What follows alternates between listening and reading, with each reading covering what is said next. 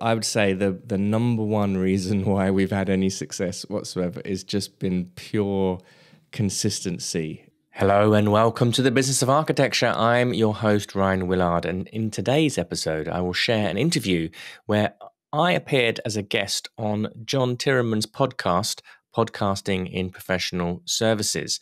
So John Tiraman, who is a seasoned expert with over a decade's experience in marketing agencies, has been instrumental in guiding numerous firms through the intricacies of understanding their clientele, refining their brand identities, and crafting potent digital marketing strategies. His contributions to research on buyer behavior in professional services are extensive, and he's also been the host of countless podcast episodes. In this episode, John and I will discuss how the Business of Architecture podcast began. We look at how to get guests onto your podcast and how to promote a podcast, and I'll be talking about how Enoch and myself did that in the early days and how that process has changed as the podcast has been going on. And we also look at why a podcast is a valuable tool for any business. And in actual fact, I think that podcasts are up there with as an essential marketing tool as a website. And in the very near future, are going to be the tool that will replace websites and are an absolute brilliant investment for any organization to set up. So sit back, relax, and enjoy myself and John Tiraman having a good old chat about podcasts. This podcast is produced by Business of Architecture, a leading business consultancy for architects and design professionals.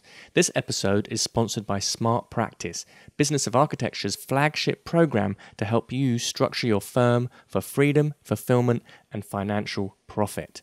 If you want access for our free training on how to do this, please visit smartpracticemethod.com. Or if you want to speak directly to one of our advisors about how we might be able to help you, please follow the link in the information. Hello, listeners. We hope you're enjoying our show. We love bringing you these insightful conversations, but we couldn't do it without the support of our amazing sponsors. If you're a business owner or know someone who would be an excellent fit for our audience, we'd love to hear from you. Partnering with us means your brand will reach over 40,000 engaged listeners each month. Interested in becoming a sponsor? Please send us an email at support@businessofarchitecture.com. On today's show, we've got a great interview lined up. Today's guest, Ryan Willard, co-hosts the Business of Architecture podcast with Enoch Sears, which has published more than 500 episodes over the last decade. On the Business of Architecture, you'll discover strategies, tips, and secrets for running a fun, flexible, and profitable architecture practice. And one thing I've noticed around these successful podcasters that I've been interviewing recently is this innate sense of curiosity. And one thing that stood out to me about Ryan's journey when he started was he decided to have more discussions with successful architects and practice owners about how they ran their firm. This was before he decided to launch a podcast. He just wanted to go out and interview these folks. And then he teamed up with Enoch to publish those interviews through Enoch's Business of Architecture podcast. So it's a really interesting story of how these two guys got together and built the Business of Architecture together. So in this episode, you're going to hear why Ryan got started with podcasting, how it's impacted the architecture community as a whole over the past decade, how Ryan and Enoch teamed up to grow the Business of Architecture, the impact of the pandemic and how the podcast created in-person event opportunities. That one I think is really interesting. And then Ryan goes behind the scenes to give us a look about a typical production workflow for the podcast. So he's got some interesting perspective there. But before we get to Ryan, this episode was produced by Red Cedar Marketing. We help professional services firms achieve podcast-led growth. Whether your firm has an existing podcast and you want to distribute your content more effectively, or you're thinking about launching a show, please reach out. We've got a number of resources, and also we offer podcast production, strategy, and marketing services. Visit redcedarmarketing.com to learn more or connect with me on LinkedIn. All right, here's my interview with Ryan. Today, I'm joined by Ryan Willard, an architect turned architecture business consultant and host of the Business of Architecture podcast. When Ryan isn't interviewing architects, investors, and industry disruptors, He helps successful practice owners build a business that gives them fulfillment, freedom, and exceptional finances. Rion, welcome to the show. Thank you very much, John. Absolute pleasure to be here. I feel kind of like the Spider-Man meme a little bit. We've both got the brick backgrounds. It's a cool look. It's a cool look. We can't go wrong. What I like saying is that building a business is done brick by brick, and that's why I like having the bricks in the background. Absolutely. So, Rion, before we dig into the business of architecture, are you still running your own practice, or are you solely focused on working with other practice owners? I'm solely focused on working with other practice owners now. In the past, there was a period where I was still running my own architecture practice, but it came to a point where I had to make a choice. Did I want to go full in with doing the podcast and full in with doing the consultancy, or did I want to be an architect? And in my heart, it was a very easy decision. And my own story of being an architect and why I'm helping other architecture practices it's part and parcel of that. My own dissatisfaction with the industry and the profession, and how difficult it was to make money as an architect, and the kind of, I guess, the disillusionment, if you like, of spending all that time and money in becoming a professional and then being very disappointed with the outcome of what was presented to me as a career. That was one of the things that led me to podcasting in the first place, because I started to want to know, well, how are these other architecture practices actually winning work? How are they marketing themselves? How are they talking about business? And that was the thing that kind of got me into interviewing, if you like. And then there was a point where it kind of, Enoch and myself, we'd grown it to the consultancy, and I needed to make a decision whether I was going to continue being a practicing architect, or was I going to do the consulting, and the consulting one quite easily, I must admit. Did you find it challenging to balance both of those worlds together? Is that kind of one of the driving forces? It worked for a while. I think that for me, as in architecture, I wasn't in love with it. I didn't love the process of designing buildings. I never enjoyed designing buildings, which is pretty weird for an architect to say. Yeah. And at university, I was one of these strange students that was always trying to avoid designing a building, and would do a project that wasn't related to designing a building and was much more communication based. And I think the other thing for me as an architect is that the scope is quite limited in many ways. Here, what I do now as podcasting, in the media, as a consultant, I'm talking with people every single day. And after I jump off this call, in the next 6-7 hours are going to be just me conversing and talking with people, and I love it. That's what fills me up with energy. The idea of sitting with CAD or drawing anything just fills me with a sense of dread, and it always did that. And it was interesting, because when I went about 10 years ago, or a bit longer, when I first set up my own architecture practice, one of the first things I did was hire a business mentor. And I didn't quite know this at the time, but I was really trying to figure our way out of architecture. I was trying to figure a way out, a different career. I knew that something wasn't quite lining up. And I wouldn't recommend anybody setting up a business in something that they don't really love in the first place. And, you know, the business was quite difficult to begin with, and I hired this business mentor, and I remember at the time I couldn't, it was just, the fees were so beyond my comprehension, but I was so determined to work with this guy, a guy called Johan Taft, he's now based in Vietnam actually, but he was based in the UK previously. And I was so determined to work with him that gave me a little mission and a goal, and I ended up winning a whole load of work and got the fees together to hiring him as an advisor. And one of the things that we worked on was started to identify skill sets and where your kind of core competencies were in terms of like natural ability and your kind of personality profiling.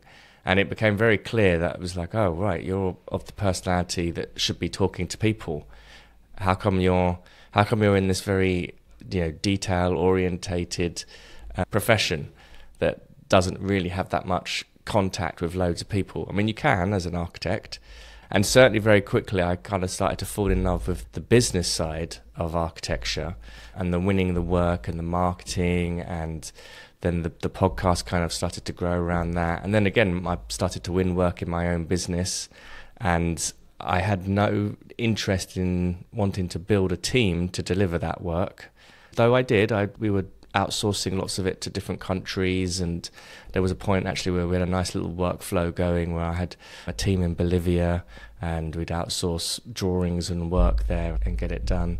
But again, this conversation around the kind of business side, the financial mechanics, interviewing practices, and suddenly did begin to realize that there was a lot of stuff here that we were never taught in architecture school that would have made running a practice a lot more sustainable and enjoyable from the outset, if you like.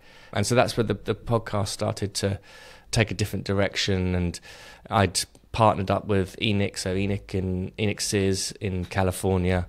He'd founded the business of architecture. I probably joined him podcasting. So he founded it as a podcast, and then maybe a couple of years later, I joined him. I listened to a few of his episodes. I contacted him on LinkedIn and said, hey, I'm an architect in the UK. I'm going to be interviewing all these architects about how they're running a business. Can I publish them on your platform? And he was like, yeah, absolutely. That's a great idea. And then that relationship began to blossom and to grow. That's a fantastic story. And it sounds like your introduction to business and podcasting was fueled by kind of this innate sense of curiosity within yourself to try to learn more about the business of architecture. And that show that Enoch launched, I think it was more than 10 years ago, going all the way back to 2012. Today, that podcast has published over 500 episodes, which is just simply amazing. I was actually, in prepping for this podcast, I was listening to episode 128 in 2015, where you were actually a guest on the show before you became one of the hosts. And I want to dig into kind of your working relationship with Enoch and how that's gone over the years. But before we do that, do you think the podcast has done its job? In other words, in those early episodes, you set out to elevate the awareness and understanding of the business of architecture within the profession. Have you noticed practice owners becoming more aware or educated about the business side of architecture? Yes, absolutely. I'm very proud of what Enoch and I have accomplished with the podcast, and feel that it's become a kind of industry staple. I'm amazed at how it's found itself into the ears of all these people around the world, and how many people contact us about it and acknowledge us and say great things. We get a lot of weird comments as well, and in the past I've had architects tell me that I shouldn't be talking about business and I should focus more on talking about beautiful buildings, and I've had people accuse Enoch and I, or myself as well, of being responsible for making architects focused on profit and producing really bad buildings. And there was one guy who messaged me saying how I was encouraging architects to work on things like Bibby Stockholm. So Bibby Stockholm in the UK is one of these floating barges where they put immigrants in who were trying to get into the country. It's not a very, it's really unpleasant. I can guarantee there aren't any architects who are working on that project to start with. But it was such a ludicrous kind of accusation, and did show, again, a kind of deep misunderstanding about business and profit and architecture. But that's definitely in the minority of it, and loads of people have become so much more interested in the business side of it. We get students, which I think is so encouraging, who are always contacting us about, they've got their ideas and plans and hopes and dreams of being developers or setting up their own practice. I know so many architects, certainly when they set up their own practice, they listen to hundreds of our episodes, and I love it when they become clients and they're like, well, we've been listening to the podcast for the last 6-7 years. and I've implemented X, Y, and Z, and we're actually, this is how we've got the money to be able to afford your services now. And there's already a kind of really solid foundational relationship that's been put into place without us ever having to actually to be there. And it's led both Enoch and myself to be public speakers, and we talk a lot on the subject, whether it be at universities, to at the RBA in the UK or the AIA in the US, these kind of talks with the professional bodies, get interviewed on podcasts and other people's podcasts all over the place. So I certainly feel like we've been one of the major players over the last decade in turning the architecture industry on to business. And Enoch and I, we've often said one of our missions is really to make business sexy for architects. And at the heart of it, if you want to be doing good design and running a successful business and be fulfilled with it, you've got to be skillful in the business aspects of it. Otherwise, it's just too difficult, really too difficult. Yeah, the first job of architecture, the first rule of architecture is to win the job, right? Very good. Yeah, absolutely. Yeah, absolutely. So there's no architecture that happens without clients. So it's a very good message, I think, that you're sending out there, and I think you're doing architects a service so that they can provide a service to the community. Yeah. Can you kind of dive into the story of how you teamed up with Enoch and what that working relationship was, maybe what it was like when you first started working with him, and how has that relationship evolved over time? So I believe, as you said, Enoch started his podcast in 2012. It may have been a little bit earlier, or he may have had a few episodes a little bit earlier than that. Around about 10 years ago, 2014, I started working with this business mentor. One of my assignments from the business mentor, if you like, was to go and talk to other architects about how they were running a business to benefit my own architectural practice, see what they were doing.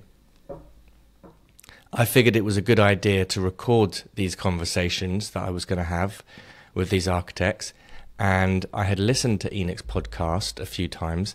I believe I had even bought one of Enoch's first online marketing programs, which I still have the password for somewhere, and that might have been in 2013. I've told him about this. And I remember, and I went through the whole, and I enjoyed it. And again, I think that was one of my first forays into online education. It was quite dense. I remember the online educational package. It was like there was a lot of video content, and it certainly not as slick and as well organized as the things that we produced today. But I remember seeing the whole idea of like, wow, this is really good. This is kind of quite comprehensive online program for education about architects. But I was listening to the podcast and started doing my own interviews, contacted Enoch on LinkedIn and said, hey, this is what I'm going to do. We jumped on a Skype call, I believe. I remember it being sort of 1 a.m. for me in the UK. We had a conversation. He said, yeah, that sounds like a fantastic idea. I think we arranged a little financial deal where he was giving me maybe, I think it was like $50 or something. It was a small amount of money, but it was a nice kind of token, if you like. And he gave me some advice on what equipment to get, and told me to get my Zoom H4n, a couple of XLR mics, and some Audio Technica microphones. Those were my first ones, which I still have to this day, and I still use them. And the Zoom H4n, if I do a live podcast, it still makes an appearance. I still get that out and use it. But it was a pretty basic setup, and that was it. And I kind of started doing these podcasts, and then I would send them to Enoch, and he'd edit them and publish them on the Business of Architecture, the main platform. And I did that for a few years, and I absolutely loved the whole going into other people's architecture practices. People were really open and positive and were really encouraging, and were like, yes, somebody needs to be doing this, somebody needs to be. And because I was focusing very much on the UK, and there was nothing like that in the UK, and people were really like, yeah, we need to be having this conversation, because what's happening in the industry is it's really warped at the moment. The fees are really low. The profession is so poorly paid for the amount of work and energy it takes for you to become an architect. And to document this kind of the background of practices would be really a very valuable thing to do, and a worthwhile body of knowledge. And so Enoch and I, that was how the relationship began. And I was aware that Enoch at the time, he'd found about that time a company called the Architects Marketing Institute with Eric Bobrow and Richard Petrie, and they had kind of started selling online marketing programs. It wasn't associated with the Business of Architecture, the podcast. Business of Architecture was a kind of separate thing that Enoch was doing that wasn't really a money generator for a little bit of time anyway. But he had the AMI program, and that was kind of selling online programs and courses all focused around marketing. I believe Enoch at some point began a program called the AFF, the Architecture Firm Formula, perhaps. I can't remember what the name was for it. But that was an online business training program, which was all to do with architecture business systems. And so Enoch was doing that, and I was just kind of providing architectural content and casts. And at some point, Enoch and I were talking, and we were like, well, part of my interest was to kind of to bring the Business of Architecture to the UK as a franchise almost. And so Enoch and I started talking about this idea of bringing it as a franchise. And I think at the time I had ideas of turning it into like a media company, or having a kind of more media production and kind of leveraging the podcast. And Enoch was like, well, yeah, why don't we try it? Why don't we see what happens? Why don't you launch a Business of Architecture podcast, which is totally focused on the UK? And I think that was about we had that idea in 2017, and it actually got launched on in January 2018, I believe. And so that was what happened. And that's when the podcasting got super serious. I think at the time, I probably went off and recorded 20 episodes before we launched it. So I kind of had a big stack of them ready to go, and we reused some of the ones that I'd already been using on the US platform. So we weren't short of content. But I remember I launched it as a big event in the centre of London, had a big kind of industry panel. So I invited 5 top flight architects who I'd been very impressed with and who had admired their careers, had them on a panel, hosted it. I remember I struck up all sorts of interesting marketing deals with sponsors and people, things like that. And it was great. We had about 200 people that showed up for the first event, which was really kind of wow. And I remember at the time there was a lot of people that came along, and they were saying, wow, the ROBA struggles to get 25 people into a room to talk about business. So this is clearly there was something fresh and interesting about it, and perhaps the fact that it wasn't coming from a professional body made it a little bit more kind of appealing. And certainly from my side, I've always thought that the ROBA and the AIA, they actually do really good events, and they've got loads of stuff available for architects, but it's not in an entrepreneurial context. They're an institution, and they lack the kind of entrepreneurial spirit of what's needed to run a business. And I think that's one of the things that we can offer, which is quite a fresh perspective. But that was how the UK podcast started. There was ideas of it perhaps doing more of these live events, and that was certainly the trajectory for the beginning, was that we would do more live events like that. And Nick and I were talking about, I had plans probably around 2020 by this point to do a whole load of live events, live training weekends and things like that. And then, of course, COVID happened, which kind of put a stop to all of that. And by this point, I'd actually started doing one-to-one consultations with people. So just as a kind of, my credibility in the industry had grown through the podcast. People were asking me for bits of advice. I felt confident enough as well to advise and give counsel to people about their businesses. And I'd also been doing a little bit of work with the Architects Marketing Institute as well, kind of behind the scenes. So I had sort of a little side gig there where I was doing little bits and pieces and learning all of the strategies. And funnily enough, though I'd never intended on being a coach, I had participated in a personal development program since 2014, which had trained me to become a coach, essentially.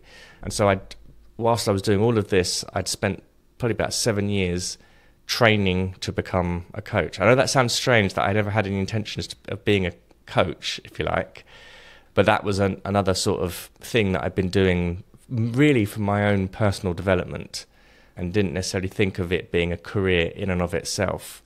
But of course, it was like the elusive obvious.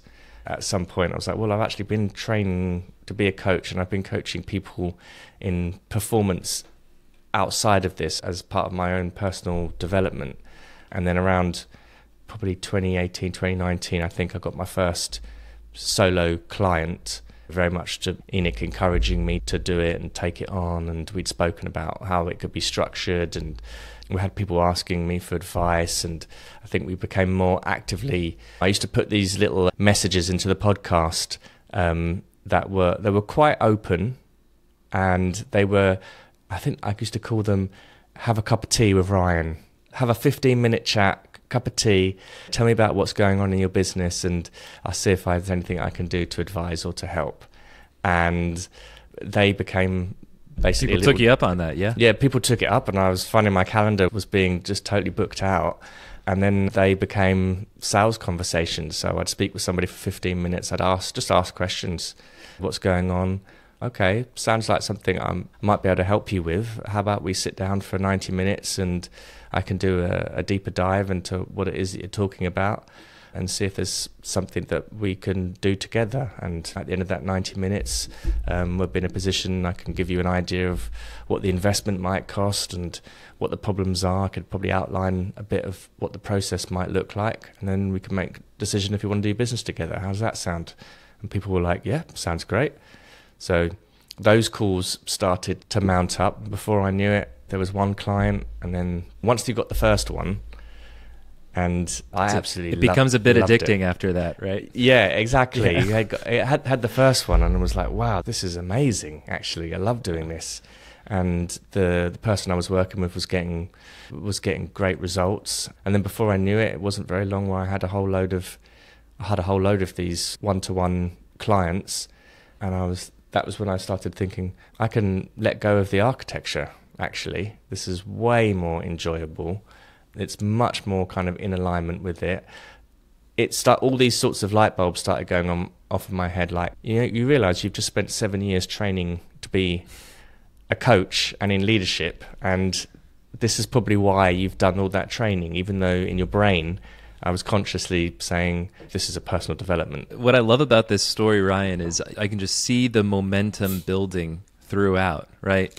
And it's kind of started with this podcast idea, and that grew into more of like a peer-to-peer conversation forum. And that was the appeal when you launched the Business of Architecture UK, and were able to have a crowd come together in an in-person event. And then I think from my experience and from researching podcasting and looking at the kind of the evolution of podcasting over time, in 2020, according to Listen Notes, there were over 1 million different podcasts that were launched kind of during that COVID period. And then from there, I see the confidence building on the foundation of that podcast for you to take on clients, and then eventually lead you to the decision to leave architecture behind and go full into this consulting gig. It's a really great story. COVID was a very important point, and it was during COVID when I decided to kind of let go of architecture altogether. And I'm so glad I did, because to be quite honest, I was very aware as well that trying to do two things just had my brain split. There was so much unknown intrigue and excitement with the world of Business of Architecture and the podcast and the freedom and it was an entrepreneurial kind of hunger, if you like, that wasn't there in the architecture business. And things changed as well when I made that decision. Just to kind of let go of something, to say no to that chapter of my life. And it'd been the best part of over 20 years, just been dedicated to just training, studying, becoming an architect. And it was very much, a lot of people thought it was a bad idea and why are you doing this podcast, just focus on the architecture and blah, blah, blah, blah.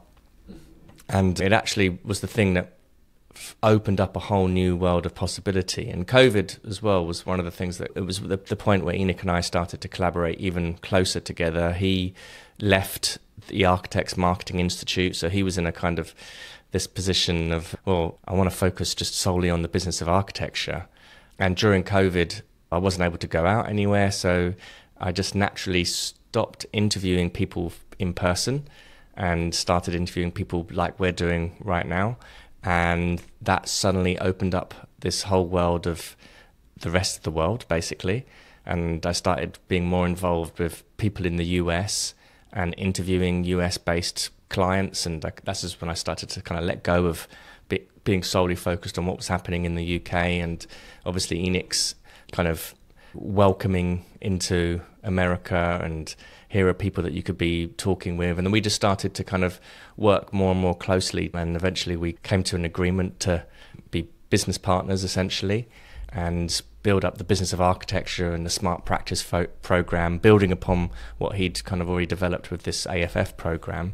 And then that was where we really started to build what we've got now, which is we've got about 60, 70 clients all over the world. We've got the Smart Practice program, which is a year-long engagement for architects. And we spent the first few years just selling and coaching and building up a client base. And it was life-changing, really kind of amazing development, if you like. In talking with other podcasters, one thing that's kind of like a common theme throughout is that these podcasts grow and evolve over time, right? And that's not a bad thing. That's actually a very good thing, because if you can't evolve and adapt to changes in your business, changes in the external environment, then your show's not going to last and it's going to flame out. And it's clear how the podcast fits into your marketing strategy. What I'd like to do, Rion, is shift gears just a little bit and just quickly touch on the business of architecture has produced over 500 episodes. And with so many episodes, you've got to have a rock solid production workflow. Can you take us just a little bit behind the scenes? You're smiling. I'd love to kind of like understand, like, how do you manage guests, prep work, production, that kind of stuff? Yeah. So it's been an interesting one getting our workflow up and running. Right now, and this has been through a lot of mistakes and problems. We have an awesome team that helps us do all of this. And the technology now is always brilliant. Like Riverside, what a fantastic. Yeah. I mean, I've had my issues with Riverside in the past. But nowadays it's the AI function and the clips that you can produce, and you can edit it in here. Though we don't tend to do that, but you can. And sometimes now I've started actually using Riverside in person with people. I don't know if you've tried this, actually taking your laptop, bringing a kind of interface with you, and then I'll record the video on Riverside and then I'll record the sound on Audition, for example. Yeah. So that works quite nicely. The workflow now, we have a guy called Suresh in India who is amazing, and he's been working with Enoch, I reckon, probably for the best part of 10 years, for a long time. And he takes all of the videos, he edits them, cleans them up. And then we've got Jackie on our team, who's the kind of office superstar. She handles all the kind of internal communications with the Business of Architecture consulting team, and she also manages the whole process of the podcast and she makes sure that I get my intros recorded on time. She makes sure that she's the one that collects the bio and the photographs from the guests that we have on. She schedules She schedules all of our podcasts. She schedules the podcasts that Enoch and I do with each other. So all of that is kind of managed. She also nowadays, if I want to speak to a guest, she'll be the one that reaches out to the guest to bring them onto the show. She'll often liaise with all the PRs. So the PRs, they contact her. She'll show me a list of potential guests and I get to pick them. It didn't used to be like that. I used to be the one that was reaching out to architects and would ring people up and would plead with them to be on the podcast and try and explain, no, I don't want to talk about buildings, I want to talk about the business side of it. And then I used to do a lot of my own editing, certainly with shorter form micro content. I used to do all of that. I used to love doing all of it as well. It's not the best use of your time. But now we have, the workflow is great because I can do maybe 2 podcasts a week max, and Enoch can do a similar sort of thing, and it just shows up in our calendar. We click on the link and there's a guest there. All the information about the guest is written to the side, and often I've spoken with them 15 minutes beforehand, or I'm already aware of their work or whatever, and then it's easy. I finish the podcast, then Jackie will write an introduction for me, so using the bio, and then I'll go and record that introduction separately, like what you said you were going to do here. And then that asset, the video asset and the audio, gets sent off to Suresh. He tidies it all up.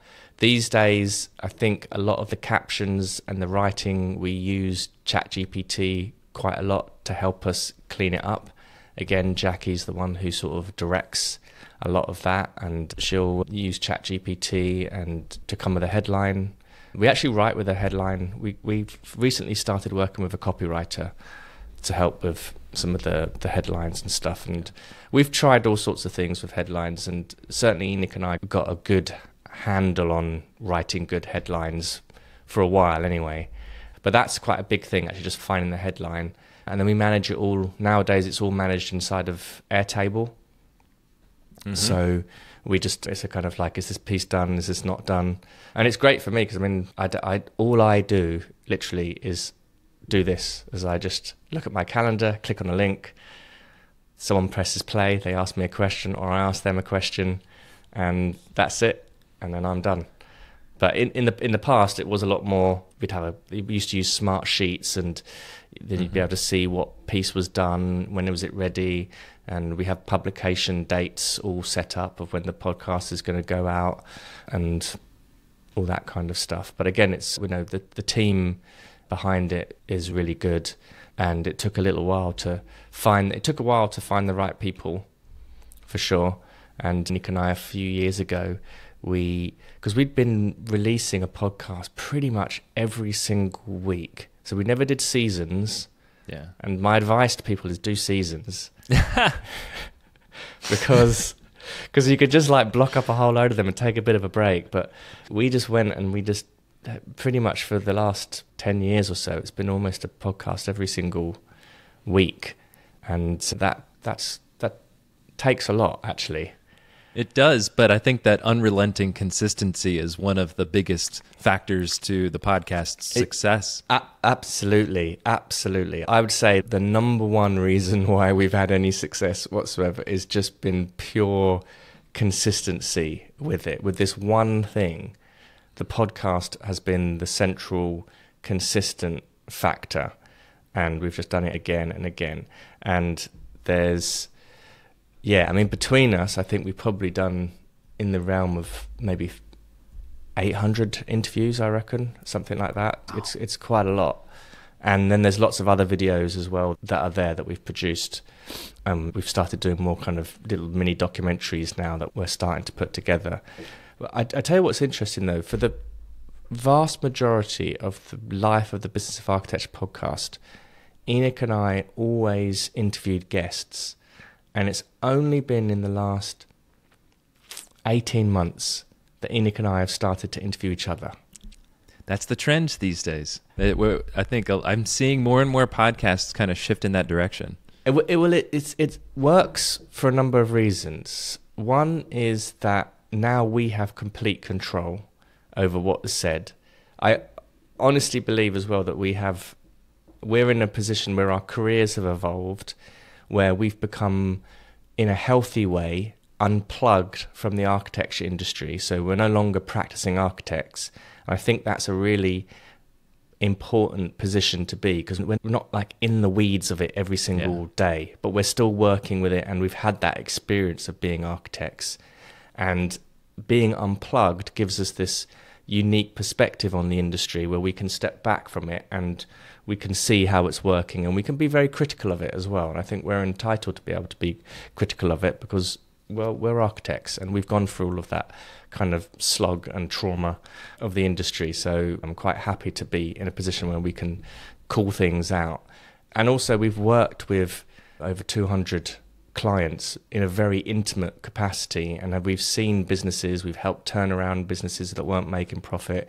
We've worked with some of the most successful practices, small architecture businesses in the US, and we've gotten a real good level of insight. So now when Enoch and I interview each other or we talk about a topic, I feel like we can produce really good, valuable stuff. We can be more provocative. We can go deeper on a topic. We don't feel like we have to be filtered by anybody. We don't care what the AIA thinks or the REBA thinks. We can say whatever it is. We're not running the risk of upsetting some of our developer clients or anything like that. So we can be a little bit more open and transparent about it. And also we can talk very precisely and clearly about how businesses have turned around or solved some of these problems, where I think when we interview guests, many times their expertise is unconscious. So they don't actually know what it is that they're doing for why they're successful or why something's happened in their business. Or sometimes they're not as successful as they're making out.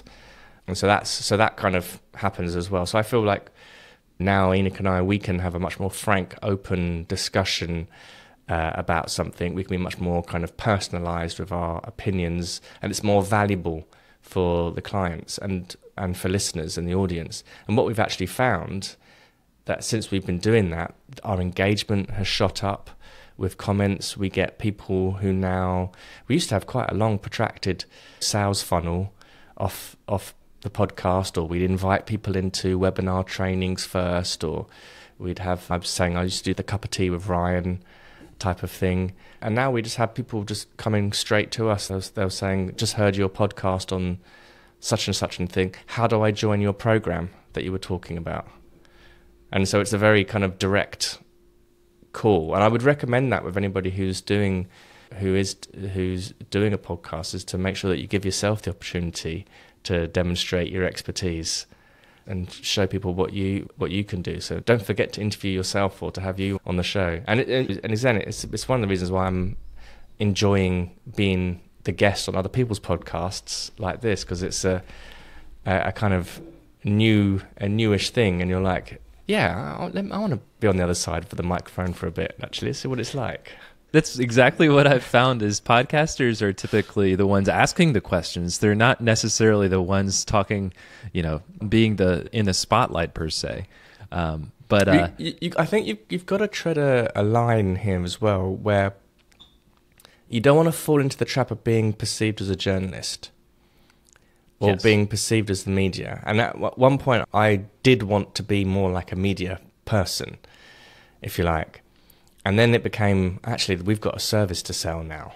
So if you're using a podcast as a professional services organization, you want to be able to do it so that you're still demonstrating your expertise in something and not become a journalist. And you don't want the industry to treat you like a journalist. Not that being a journalist is anything wrong with it. It's just that you're a consultant. You've got something to sell. So you still want to make sure that we're showcasing the expertise. It doesn't need to be, look at me, I'm fantastic, and blah, blah, blah, blah. You can, the podcast is still quite a subtle way of demonstrating expertise.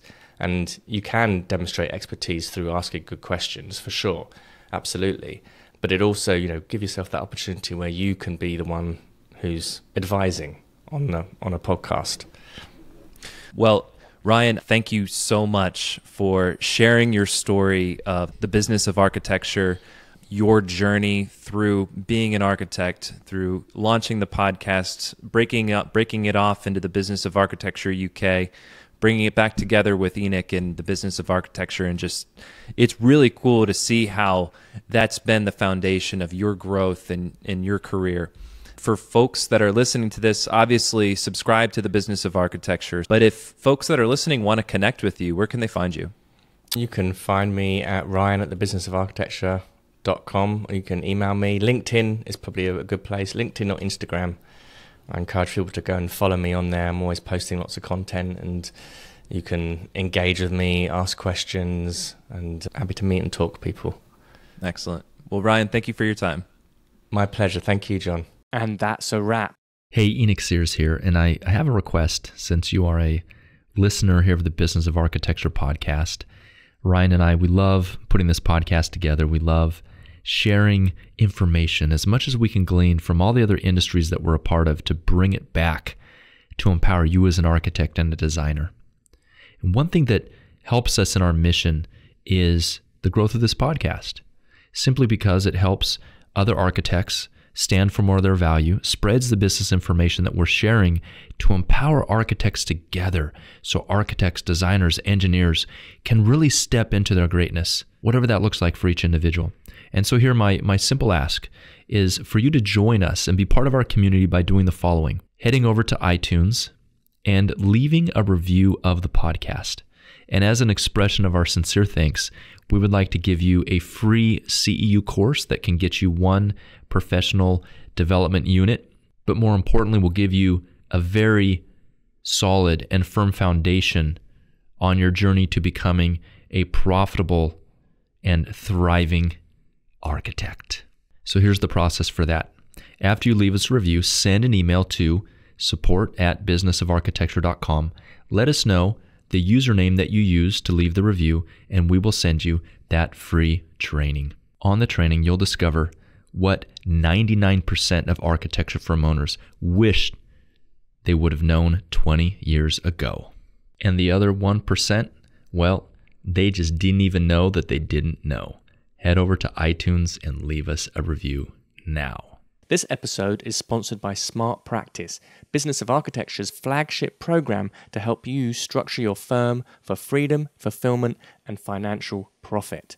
If you want access for our free training on how to do this, please visit smartpracticemethod.com. Or if you want to speak directly to one of our advisors about how we might be able to help you, please follow the link in the information. Hello, listeners. We hope you're enjoying our show. We love bringing you these insightful conversations, but we couldn't do it without the support of our amazing sponsors. If you're a business owner or know someone who would be an excellent fit for our audience, we'd love to hear from you. Partnering with us means your brand will reach over 40,000 engaged listeners each month. Interested in becoming a sponsor? Please send us an email at support@businessofarchitecture.com. The views expressed on this show by my guests do not represent those of the host, and I make no representation, promise, guarantee, pledge, warranty, contract bond, or commitment except to help you be unstoppable.